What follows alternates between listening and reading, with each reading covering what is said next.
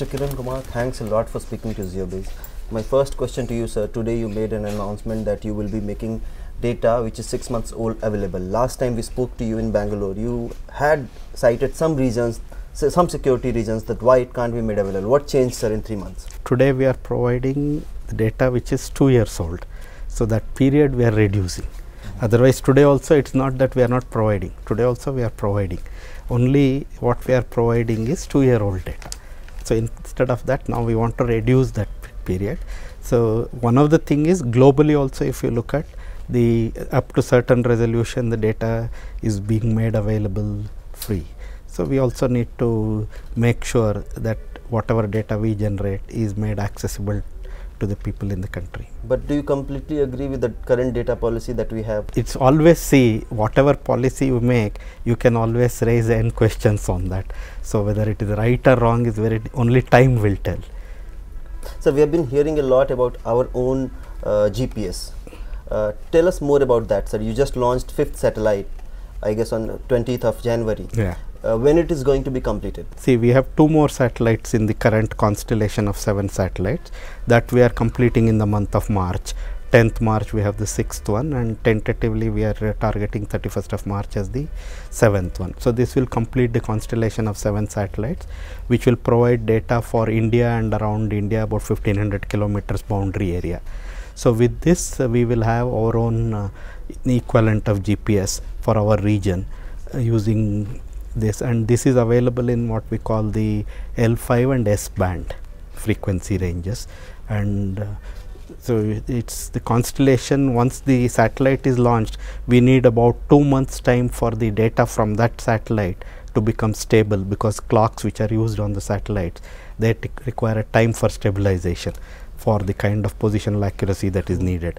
So once it is that means in sometime in May end, the data will become stable for the last satellite, and then sometime in June, July you can say it will become fully usable in the constellation. So by June, July, can we use our own GPS? No, even today we can use, because with the 4th satellite itself we were getting, but because of the geostationary configuration, so with the 5th satellite we will get for the entire 24-hour period, accuracy is better than a few meters you will get with the receiver, our own receiver. So in about a month, couple of months time from now, you can say for most of India you will get. Now the remaining 6th and 7th, they are extending the region of observation. Even GPS with 24 satellites, if I'm not wrong, doesn't give us accurate data or accurate figure. No. How could we get accurate? How could you claim that we will be getting accurate data with just 7 satellites in the orbit? No, see, when GPS has got 24 satellites, that is for covering the entire globe. Whereas ours is only our region. We are interested more in ensuring, see, we want to come up with an effective solution for our region. So we are not at this point of time worrying about the global thing.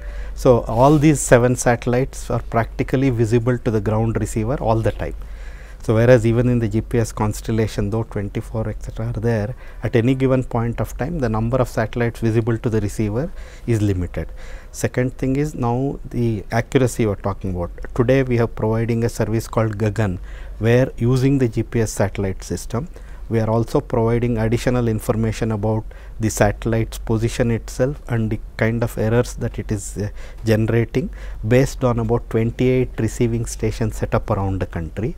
So which enables you to tell which satellite data you can rely at this point of time, and then for ionospheric correction we have a model, and the GAGAN enables the receiver to find out, for determining the position at that instant of time, whatever satellites it is taking, whether it can rely on that satellite or not. So because of that, and also all the ionospheric corrections which are required for that instant computation, the information is provided in GAGAN. So that's how GAGAN enables you to get more better accuracy than GPS itself, and it's also certified by our Civil Aviation Ministry, so that what is called safety of life and integrity is guaranteed. That means if you get a position in GAGAN enabled receiver, you can rely on that for safety of life activities, like aircrafts are going to use them, many of them are already fitted. All future aircrafts, both India and outside, will carry such receivers. This is on the GAGAN GPS. Whereas our thing, because it's a 24/7 continuously visible, see kind of certain types of errors which are possible in GPS system will not be there in this, and we are also doing all the ionospheric corrections required for that. That's why we are confident that we will be able to provide accurate information using this system. Recently you held a meeting in Bangalore where all these mobile manufacturers had come and all players from GIS platform had come. Is ISRO encouraging the use of you will be completing the launch of already for example, already we are making all the necessary information required for service providers or any entrepreneur to make use of these signals and do their product generation. So this is already in public domain. But will they be, is ISRO encouraging mobile devices or the users to switch from GPS you are to talking IRNSS? about mobile itself. Okay. So there, one of the thing is currently the kind of frequency at which we are operating, L5 and S, if you look at, L5 signal probably is amenable for that. So we have to work on that. Right now, with respect to mobile itself, we have not done anything. With ISRO's IRNSS mission almost in its last leg, do you see India emerge as a global manufacturing center for GNS sensors? Means with respect to the usage, whatever our IRNSS based we can use, we can be looking at possibility of extending to our neighboring regions.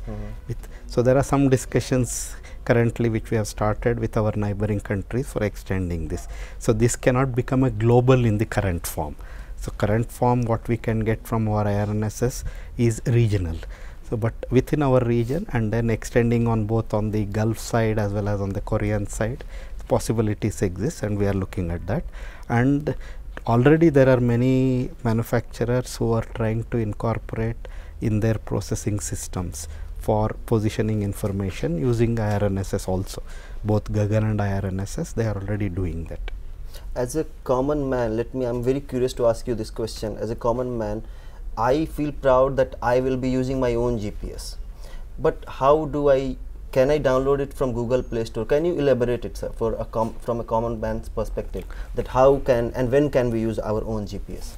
Yeah, if you are looking at from a common man and then using on handheld devices, we are still some distance away. It's not that it is going to happen within a few months, because the mobile devices, whatever reception chain that is there in that, today they are tuned for the frequencies of the GPS, the global positioning system.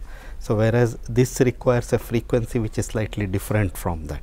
So but efforts are on to make sure that future systems will incorporate this, and the devices within the country and surrounding the country can make use of this signal and give you the position based on that. But there are a lot of other applications where receiver systems are being developed. See, we have got some industries developing products based on our software as well as the solutions. There are some companies with their own solutions also manufacturing, but these are not handheld mobile devices, but they are slightly bigger ones, but which provide accurate positioning information for various other applications. When it comes to the mobile itself, we still have to do a lot of work before it gets incorporated into the mobile device. Any time period, any time frame, Mr. Kiran Kumar, that you can set for us? No, right now I don't think I am in a position to tell you that, but we'll need to work towards that. All the best for that project, sir, and thanks a lot for speaking to you. Thank you.